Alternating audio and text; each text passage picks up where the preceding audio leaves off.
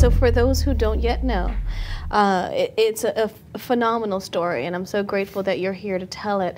Talk to us about your condition and what happened when you were 17 years old and you found a video of yourself online. Yeah, absolutely. I feel funny smiling talking about it. I know. Because well, no, I know. I'm like I know it's serious, well, but I'm just like, space. The outcome of it is so good that that's why I'm smiling.